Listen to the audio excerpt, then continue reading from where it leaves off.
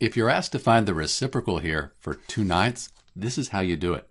So when we're finding the reciprocal, we take the numerator and we flip it with the denominator. So the 2 goes down on the bottom and 9 goes to the top.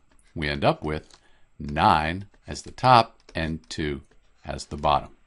So the reciprocal for 2/9, that's 9/2 or 9 seconds. This is an improper fraction. Let's change it to a mixed fraction. 2 goes into 9 4 times with 1 left over. So we end up with 4 1/9. That's another way we could write 9 seconds. Since these are equal, they're both reciprocals of 2/9.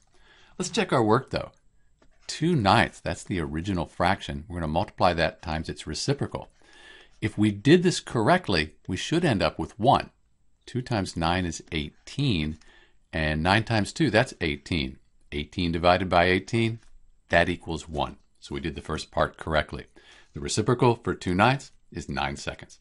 This is Dr. V, and thanks for watching.